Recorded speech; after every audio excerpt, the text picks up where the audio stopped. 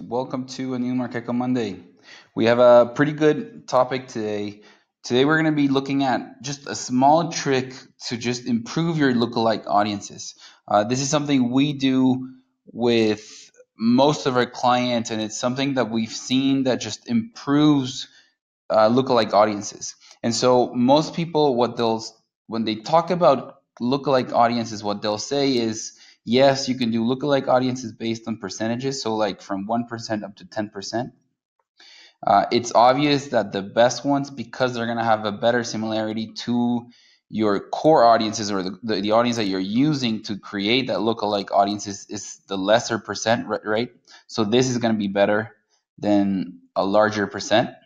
But we have another trick that we've seen that makes it even better, right? So you can use a custom audience, whether databases or people who visited your website or people who are actually customers.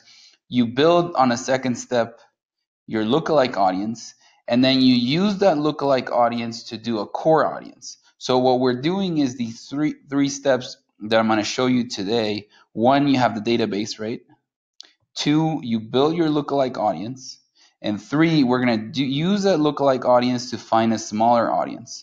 So what we're doing here is we're segmenting our lookalike audience so that we have a better one. So the first thing you have to know about your lookalike audience is that you can build a lookalike audience from a custom audience. And this might be tricky, but basically you could do customer files, and this could be databases, for example.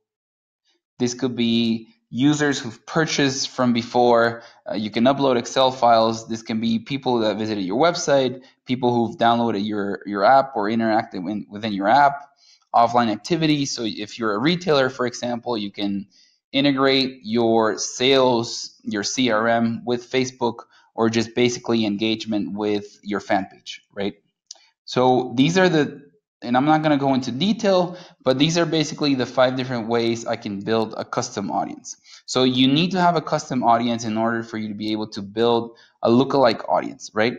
So what we're going to be doing now is we're going to use this custom audience to build a lookalike audience. And then we're going to use that lookalike audience to further segment it and have a much better segmentation. So how do you do that? And it's pretty simple. And it's 3 basic steps. So I already created a lookalike audience for today. And this lookalike audience is basically people who've seen at least 10 seconds of any Markeko Monday for the past 360 days. We just launched this a month ago, but just for example purposes, what we did is we said, I want to look into Canada, right? And also USA.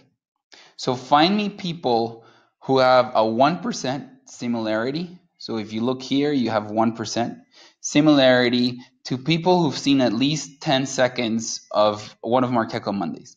And so what this did is we basically did the first step that I showed you before, right? So I had video views.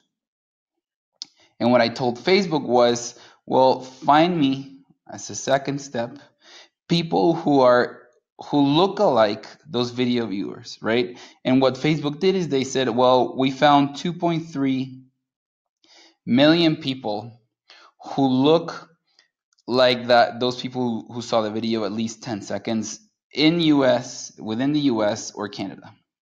And so this is step number 1, right? So we have a custom audience, and we created a lookalike audience based on people who watched that. What do we do, and where do we go from there?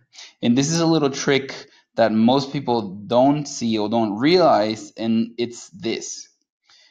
You go back to audiences and you click on core audience. So you're basically building a new audience as a core audience. Here's the thing. You're not going to use the user base that Facebook has as a baseline. We're going to be using is a custom audience as our baseline. So what I did here is I told Facebook, use the lookalike audience that we just built in this step, because that's the core audience I'm going to further segment. How are we going to do that? And I did this, and just for example purposes again, what I did here was saying, well, I want just people within the US. So the first thing we're going to change is location, right? The second thing I'm going to change is age. Because here's the thing, with a lookalike audience, in this step, what Facebook is going to do is they're going to use everyone within all like ages, and people who, yes, they look like your baseline, but you know that there's specific things that you want in your audience to have. And this can be education level, this could be location, this could be age, gender, or a number of different things. So what I did here is say, well, I'm also going to change age, because I want people within the ages of 28 to 45. I'm going to leave gender, right? And I'm also going to add a couple of things within interest, and I'm not going to, I can't show it here, like below, right? So interest should be below here. But what I'm showing you is I added a couple of interest. And what this did is, what Facebook basically said is there's 120,000 people coming from that 2.3 million audience. So here's what I did, right? I had a much larger audience of 2.3 million. Sorry, 2.3 million. And what I told Facebook is, yes, that's great, but what I really want to do is I want you to find this people. And this is step number 3. And this audience right here is basically not 2.3 million, but 120,000 people. And so this group is going to be a much better segment than the 2.3 million above. Why? Because I'm making sure of certain interests that match within the audience. I'm making sure of age range, and also it could be location. Here's the thing, and why do we usually suggest for people to do this? Because what this does is, again, like if you're starting, if you're a small company, if you have a small budget, this is just going to be cheaper than targeting the 2.3 million. So you're going to be more efficient, and you're actually getting to a better segment, because what you basically did is you said, well, from video views, find me people who look alike. So this is the 1% that Facebook is going to show you. But we're going to even make a better segmentation, and we're going to add the additional step of adding a couple of interest demographics and variables into that, so that we have 120,000, right? And what I do then is I basically save that audience. So in this case, what I did is lookalike video view further segmentation. And if you look here, it's 120,000. So what this is doing is you went from 1%, which gave you 2.3 million people, to 120,000 from this 1%. So this is going to be even much better than the 2.3 million. So this is a little trick we usually do for lookalike audiences. And if you look here, and I just did this for you to realize, I went to the audience overlap, and if you look, 100% of the 120,000 people are within the 2.3 million, right? And it makes sense.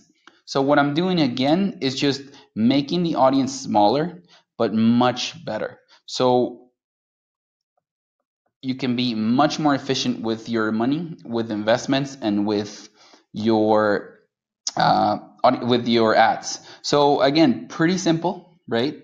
3 key steps. One is build a custom audience.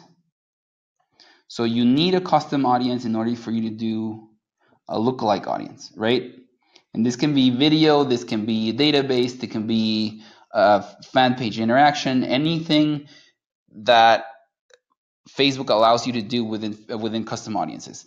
Step number 2, simple, build then a lookalike audience. And again, I usually recommend, and Facebook Ad Espresso has done a number of research on this, saying, well, 1% is much better than 10%, right? Or the further up you go, then it's going to be less similar to the lesser ones.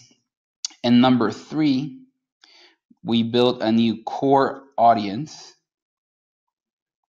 But in this case, make sure that as a baseline, you don't use all of the users within Facebook, but what you do is you use the lookalike audience that you build on your second step as a baseline.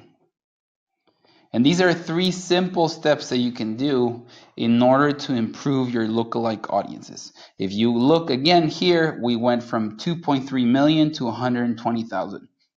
This is going to make your audience much better, ads more efficient, and it's just a little trick that you should always do when you're looking at lookalike audiences. So hopefully try this. Let me know how it goes. Just quick reminder again, make sure you join our Facebook group. We do voting on each Markeko Mondays. You can ask questions here as well. Make sure you follow us on our blog. We have a free study guide. We have a number of Facebook as well, and you can download our practice questions for your Facebook Blueprint exam. So again, thanks for taking the time to listening to today's Markeko Monday on custom audiences. Hopefully, I'll see you next week, guys, and thank you.